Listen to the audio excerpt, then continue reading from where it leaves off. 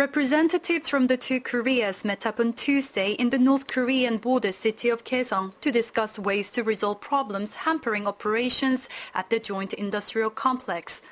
The working-level meeting came after weeks of exchanges over the venue and the date of the talks.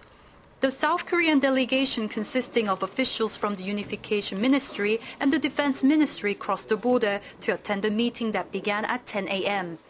The morning session lasted for an hour and 20 minutes with discussions on general issues from the two sides, and the afternoon session was divided into 3 subcommittees dealing with each of North Korea's restrictions, including border transit, customs and communications. The meeting ended at around 4:30 in the afternoon.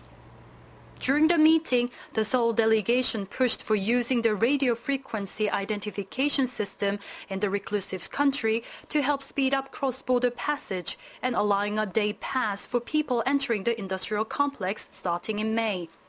Seoul also asked to allow the use of cell phones and having access to the internet inside the joint park. The Pyongyang delegation requested Seoul to provide new equipment and tools needed to be built at the complex to carry out the 3 main issues discussed. The North also told Seoul to halt any actions that could lead to tension between the two Koreas. And nothing was disclosed on Pyongyang's claim of detaining 4 South Koreans for allegedly sneaking into the North.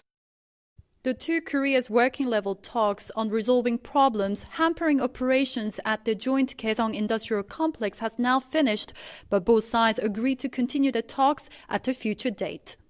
김나리, arirang News.